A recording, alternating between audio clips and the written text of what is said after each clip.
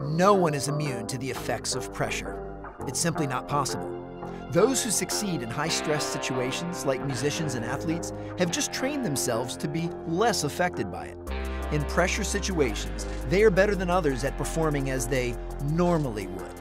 Elite athletes like Serena Williams, LeBron James, and Tom Brady feel pressure just as we all do, but they have learned how to manage the feeling of pressure in their response to it.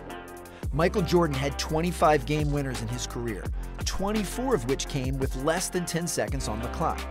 The only other player in the conversation as the GOAT, LeBron James, leads in a similar statistic. LeBron also leads all NBA players in game time or go-ahead shots in the final possession. These players' almost supernatural ability to sink difficult shots with all eyes on them comes from the way they have adapted to the pressure. Watch videos of Jordan's and LeBron's game winners, and you can see it in their approach coming out of the timeout, in their face as they catch the ball, in their movements as they release. They are assured. As much as they can, they're going to treat it like just another shot. And that's why it goes in.